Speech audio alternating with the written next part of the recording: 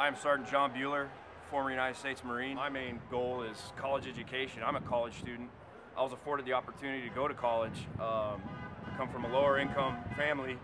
I didn't have the opportunity to go to college with my peers.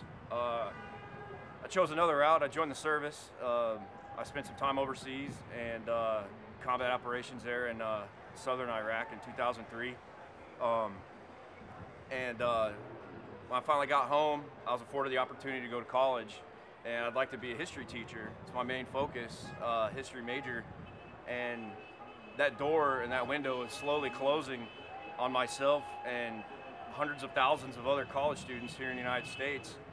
That's what you're supposed to do. You go from high school to college into the workforce, be a contributing member of society, and that's just what we want. We just want to contribute to society, but at the same time, we don't want to be beaten down by a financial system that's going to steal our money and take our livelihood and run off to the Cayman Islands with it. It's unsatisfactory, and it's time for action. I am Sergeant John Buhler, former United States Marine, and I am the 99%.